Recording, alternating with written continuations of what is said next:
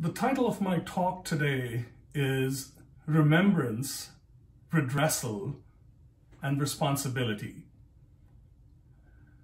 When I was a young man, I read a novel. I didn't know it at the time, but it was to have a profound impact on me in many ways. And it would go on to inform my writing several years later. The name of the book, it's a very well-known book, is 100 Years of Solitude, and it's by the Nobel laureate Gabriel Garcia Marquez. It's a fabulous book, but the one aspect that I want to talk about today is relevant to the occasion that we have gathered to commemorate.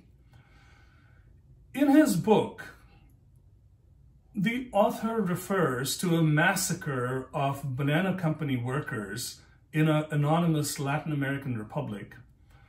The massacre is terrible. The workers who are agitating for better pay and better conditions are brutally murdered by a militia at the behest of the banana company that owns the plantations that they work at. As terrible as the massacre itself, and as gross an injustice, is the systematic erasure of the massacre from collective memory. That is what stayed with me for decades after I read the book. As we gather together to mark the 37th anniversary of the terrible tragedy in Delhi and several other places in India in the aftermath of Mrs. Gandhi's assassination, it's interesting to ponder for a second that to this day, even we Sikhs sometimes inadvertently refer to the events of 1984 as the quote-unquote Delhi riots. This is a triumph of propaganda and a triumph of semantics, where a term that connotes a disturbance is used to describe something that we know today was nothing other than an organized massacre. Remembrance, thus, is tremendously important. In my work, as I traveled around the world with the play Kultar's Mind that Sardar Pratap Singh Ji had referred to, I witnessed firsthand the lack of knowledge about the events of 1984, particularly among the generations that were born after the events. Not a surprise. After all, this is history that is not documented in history books. Nobody has a stake in talking about it. So the net result is that when you look at the population of, if you step back and look at the population of India, 1984, the horrific events of Delhi and elsewhere have been fading from collective memory. And we cannot afford that. Many people on this call today are my age or maybe a little older, people who had experienced the events of 1984 either firsthand or were alive when they occurred. You will never forget. But what about the generations to come? Who is going to educate them? That is why remembrance is tremendously important. And it begs the question, how do we remember? Well, events like the one that we are participating in today are tremendously important, and they play a part. Even more important, I would posit, is the creation of art that talks about 1984 in a forthright manner. All of us know about the horrors of partition. Hundreds upon hundreds of books have been written, including academic tomes that bulge with statistics. However, I will tell you that as someone born long after partition, the one work that really informs my understanding of the tragedy of partition and its enormity is Sardar Khushwant Singh's slim novel, Train to Pakistan. Those of you who have read it will know exactly what I'm talking about. That is why it is tremendously important for Sikhs and non-Sikhs to create art, whether it's literature, whether it's poetry, whether it's film, whether it's theater, about 1984. That is one way in which we keep this tragedy alive in the collective consciousness. And why that is important, I will address at the end of my talk. The act of remembering in itself, however, can be controversial. When my daughter and I started creating Kultar's Mime and we made plans to bring it to India, a lot of my well-wishers asked me if I was crazy. Why do you want to do this? 30 years have passed. Why don't you forgive and forget? Are you trying to get people excited? Do you want to create a desire for revenge among young Sikhs? These were all questions that were asked. It is important for us to be prepared to answer these questions in a very, very effective manner. And I'll give you my perspective in two parts. The first part is informed by the very nature of who we are and how we live our lives. In our ardas, which all of you participate in, oftentimes, multiple times in a single day, what do? We commemorate the lives and honor those innocents who perished in the tumultuous times that the Sikh Panth went through in the 18th century. So if somebody asks me, why do you keep talking about 1984? Why do you keep harping about the victims of 1984? My answer as a Sikh is that as a Qaum, we have not forgotten the tyranny of Zakaria Khan. We have not forgotten the brutality of Mir Mannu. We have not forgotten the depredations of Basarangar. We have not forgotten the massacres that were perpetrated by Lakhpat Rai and Ahmad Shah Abdali.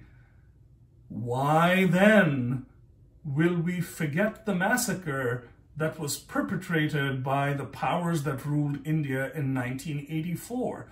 It is our nature to remember, just as it is appropriate to remember those innocents who perished in the 18th century in our ardas every day. It is equally appropriate and necessary to remember those innocents who perished, not because of anything that they did or didn't do, but simply because of who they were. Let's talk about redressal. What does redress look like 37 years after the fact? HKL Bhagat is dead. Nobody can touch him now. We know who the perpetrators were. We cannot let despair and apathy take over.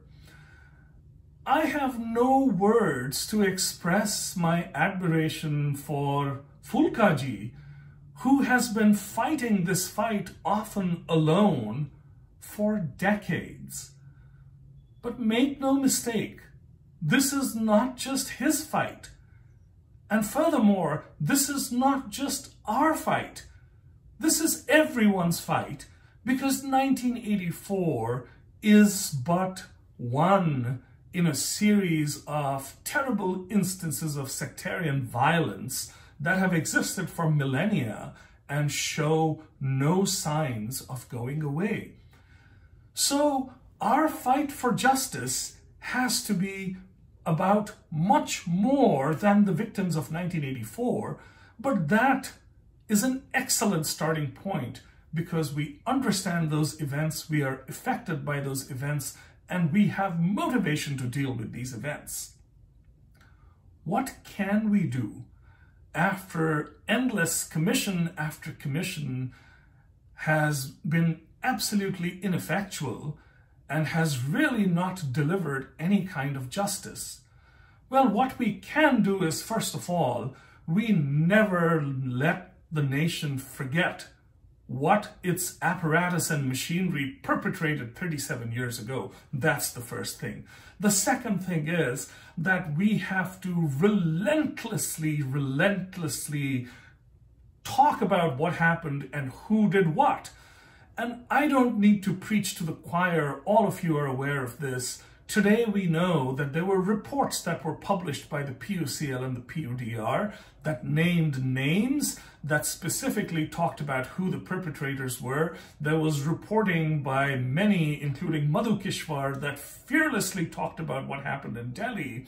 I would say that even if the Bhagats of the world are dead, we have to make sure that even their memory and their legacy, whenever anybody talks about H.K.L. Bhagat, the first thing that should come to mind should be what he did in 1984. And that applies to Jagdish Tytler and everybody else who was named in these reports. We have to be specific, we have to be relentless, and we have to be absolutely strident in our demand for justice. Why? Because that's who we are. What do we need? What does redressal look like? The very first thing that we need is acknowledgement. Dismissing the events of 1984 as a riot is a travesty, and we should not stand for it. We need acknowledgement from the powers that rule India that 37 years ago, the government perpetrated this, the government was culpable. We need acknowledgement, we need an apology. Only then can there be any talk of catharsis. And until we get to catharsis, there can absolutely be no healing. I discovered this firsthand when I journeyed with Gultar's Mime around the world. Every performance included survivors, people who had been directly affected by the tragedy or had relatives who were affected by the tragedy. It was patently clear that there is no forum today for a conversation about 1984. We have buried the PTSD and the trauma deep. There is relentless pressure on us to forgive and forget. There is relentless pressure on us to move on. We cannot succumb to that pressure. Let's talk about forgiveness for a second, because I absolutely subscribe to the fact that it is an essential ingredient of healing. Yes, someday we will get to forgiveness. We must. Because if we don't forgive, we are never going to heal. Let's talk about forgiveness for a second in the Sikh tradition.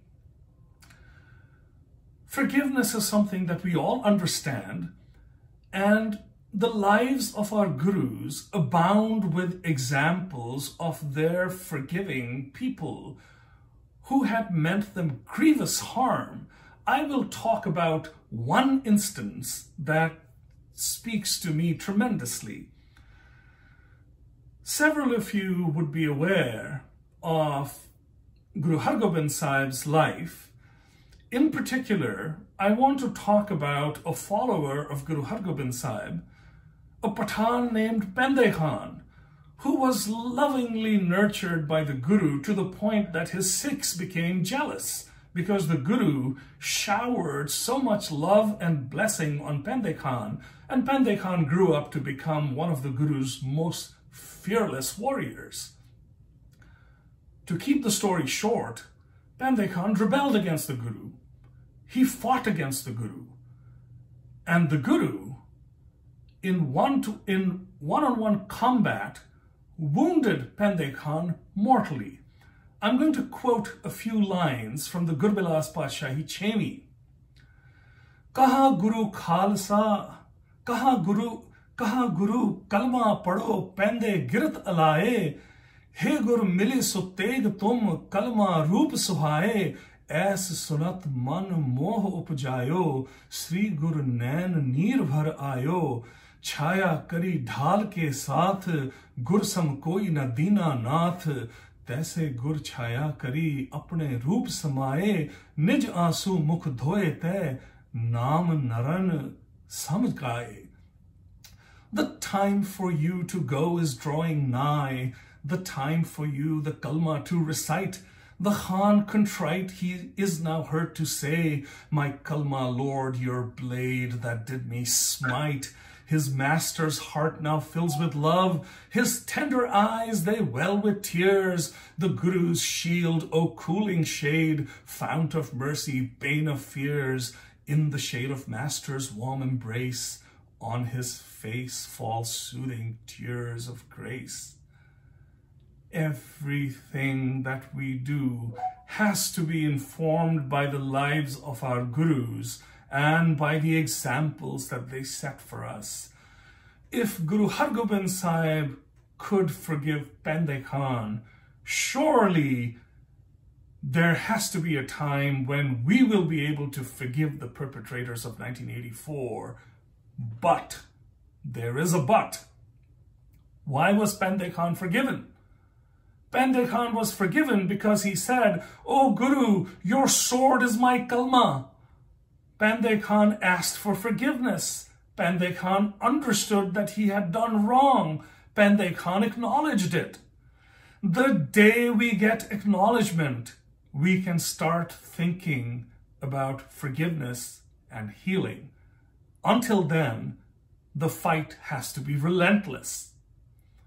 Finally, let me talk about responsibility.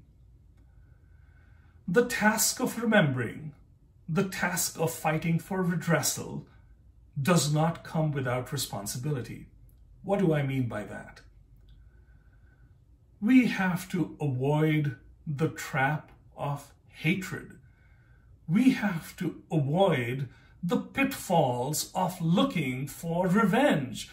Because sometimes when we deal with issues that are this emotionally charged, the dividing line between justice and revenge can get very, very thin. As we strive to remember, as we strive to seek redressal, we have to do it with a tremendous sense of responsibility. How do we do this? By being specific. Living in the diaspora, I am particularly sensitive to this because sometimes our younger children, the younger generations who were born in the diaspora and view India and Indians exclusively through the lens of 1984 can often fall into this trap of hatred. We cannot allow that. The reason why we cannot allow that is our gurus told us better. They taught us better. If you look at the examples from the lives of every guru, let's focus for a second on Guru Gobind Singh Ji, who lost his entire family to the Mughals. Did he ever express hatred towards them? He was unequivocal in his quest for justice, but did anything that he ever did even look remotely like revenge? I am asking a rhetorical question. He did not. And that's the path that we have to walk. We have to be relentless in our quest for justice, but we cannot fall prey to emotions that take us towards hatred or revenge. Because if we do, then we would not be walking the path that the gurus laid out for us to walk. I will finish my talk by going back to Guru Nanak Sahib. Everything in Sikhi can be traced to Guru Nanak Sahib. How Guru Nanak Sahib dealt with tyranny and violence needs to inform how we deal with tyranny and violence. Singh buke mirkavali panni jaye na tir tarwa. Upon the mighty lion's roar, restless deer flee evermore. Bhai Gurdas Ji refers to Guru Nanak Sahib as a roaring lion. We wonder, we could think of Guru Gobind Singh as a roaring lion, but Guru Nanak Sahib as a roaring lion? Well, he was. I go back to the cry of anguish that Guru Nanak Sahib uttered, that Sardar Ravinder Singh Ji referred to in his introduction, which we know today as Babar Bani, which is in the Sri Guru Granth Sahib. That roar of anguish was also a roar of mercy and a roar of compassion. And that very roar of mercy and compassion, almost 200 years later, manifested itself in the physical form of the kirpan that we carry so proudly today. Let us ponder the legacy of Guru Nanak Sahib when he roared. When Guru Nanak Sahib fearlessly confronted Babur after the sack and carnage at Sayyidpur, he was not articulating the pain of his followers. He was not articulating the pain of his family. He was articulating the pain of humanity. If there is any lesson that we are going to learn from Guru Nanak Sahib's cry, that is the lesson that we have to learn. And it is very relevant to our remembrance of 1984 today and in the future. Why? Because 1984 was not an isolated incident, either in the context of global history and definitely not in the context of Indian history. The scourge of sectarian violence lives with us today. There were 1984s before 1984. Godhra was another 1984. 2 years ago, when the Shaheen Bagh agitation was going on, we could see the makings of another 1984, which was preempted by the pandemic. So the point is that just as Guru Nanak Sahib did not confine himself to addressing the pain of his followers, he talked about the pain of Hindu women, highborn and lowborn, quote unquote. He talked about the pain of Muslim women. That is how we need to learn to express pain. I would posit that as important as it is for us to cry out in anguish about 1984, it is more important to cry out in anguish when somebody else is injured or attacked in that manner. That's the only way in which we can preempt these things happening again. I finish with my translation of a Shabad from Babar Bani. In the interest of time, I won't read the entire Shabad, I'll read mostly the translation. Rag Asa Mahela Pehla Ashtapadiyan Kar Tija Ik Omkar Satgur Prasad Jin Sir Sohan Pattiyan Mangi Pai Sandhur Se Sir Kati Munniyan Gal Vich Ave Dhood Mehla Andar Hondiyan Hun Vehna Milan Hadur Ades Baba Ades Ad Purakh Tera Antana Paya Kar Kar Dekhe Ves. Heads that were with braids adorned, hair partings that were painted red, heads have now been roughly shaved, dust chokes every throat and head. The ones that dwelt in palaces, banished they have mansions fled. My Lord, to you I do now turn, mysterious Lord, they are your ways. Through your will the world does burn. Surely on this is your gaze. Comely each bride that was wed, every groom was dashing to. Palanquins did bring them here, ivory clad, their arms in view. With love they were welcomed, bright and sparkling fans a slew. Brides were greeted with such joy, showered each with presents fair. Delicacies they were fed, beds luxurious for them there. Now around their necks are ropes, pearls are scattered everywhere. The flush of youth and riches great, each is a curse upon them now. Taken by the lackeys of the king, their virtue saved not anyhow. What pleases him shall come to pass, demean he will or honour allow. Had they not lost their purpose, would not be punished they.